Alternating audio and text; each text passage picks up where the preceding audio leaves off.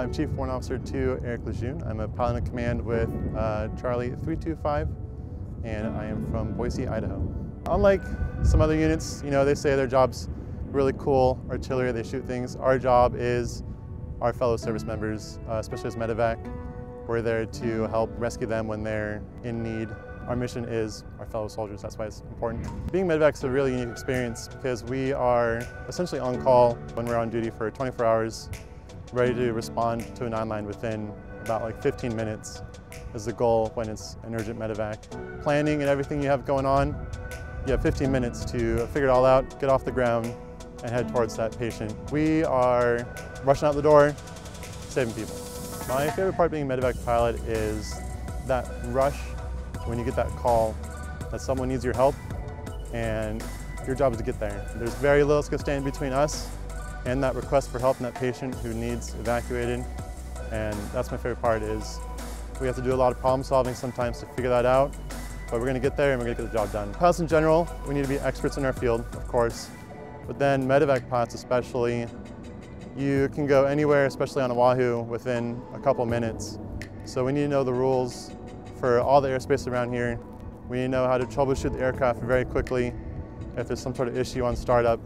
So be able to be an expert in your craft, knowing everything around here, and then being able to adapt and overcome any sort of issues. Predictability is a challenging aspect of Medevac. Because we're on duty, you're hanging out, it can come at any moment, any time, convenient or inconvenient, when maybe you're taking a shower and you get a call that someone needs you. You gotta go. Other aviation duties especially have more predictability. They know kind of when they're gonna take off, when they're gonna land, when the mission will be complete. We're there to support our troops on the ground, and so it can be any time, any day. We have fewer maintainers than some other companies around here, and our maintainers are constantly working to make sure that we're ready to go anytime, day or night. Crew of 4, 2 pilots up front, a crew chief in the back, and then the medic. So all of us work together really well. The crew chief is the one who's operating the hoist to send the medic down. And so everyone is constantly communicating like, hey, I need this, I need that. We have to trust each other implicitly. They're helping me see behind my head because I obviously can't see what's behind the front seats. So if they tell me I need to move, I have to trust them with not only my life, but everyone else's life as well, that they're telling me what to do. You're sending the medic down maybe 300 feet from the helicopter. That's how far our hoist goes.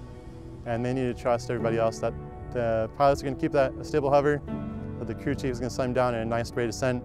They're going to hit the ground hard. So everyone's constantly being one, an expert, and then two, a high level of faith and trusting each other.